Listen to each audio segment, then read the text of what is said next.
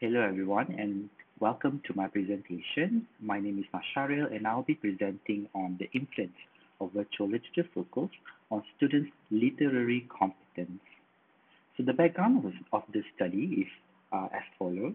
The first one, it involves using virtual literature circles, aiming and addressing at students' literary competence, which is divided into two, which are literary reading comprehension skill and literary analysis skill. So the students that I'll be using that I've used for my research, they are the International Baccalaureate Diploma students. So the research questions are as follow. So you can pause the video and read the research question. Essentially, the first research question aims at looking at the students' literary reading comprehension skill, whilst the second one will be looking at students' literary analysis skill, and the final one, I'll be looking at the students' experiences upon participating in virtual literature circles. So from this, we can deduce that the methodology is as follows. Okay, so from the research question, we can clearly see that a mixed method research design was employed to obtain the rich information from the subject of the study, which are the International Baccalaureate Diploma Program students. So since it is using the mixed method analysis, so the research design will be used. They are the first one, the quantitative and also the qualitative. For the quantitative research design, I've used quasi-experimental with two groups of pre-test and post-test analysis, which involve 20 participants in each group, and they are from different schools in order to avoid biases.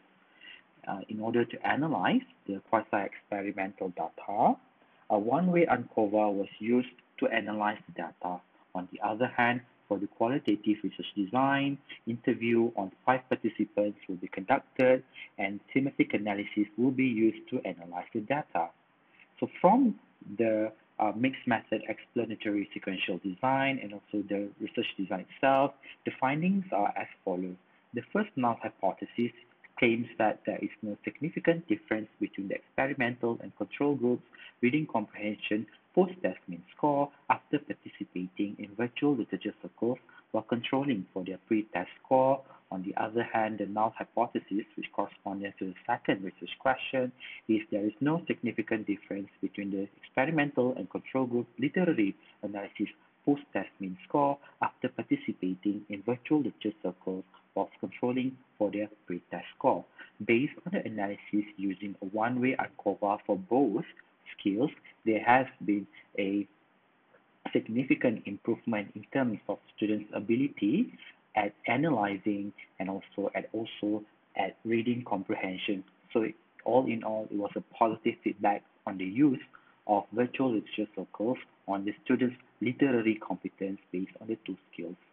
On the other hand, for the qualitative findings, I've also found that it is students regarded there are two major dimensions towards virtual literature circles, and I have divided them into benefits and also challenges, and they are further divided into several themes, and they are experience, social, cognitive, affective, technical, and practical. And the sub-themes from the experience are enjoyable new experience. They also regarded that they love the flexibility and accessibility of virtual literature circles as it is conducted online, and also they also value the collaborative learning that they are able to obtain from it.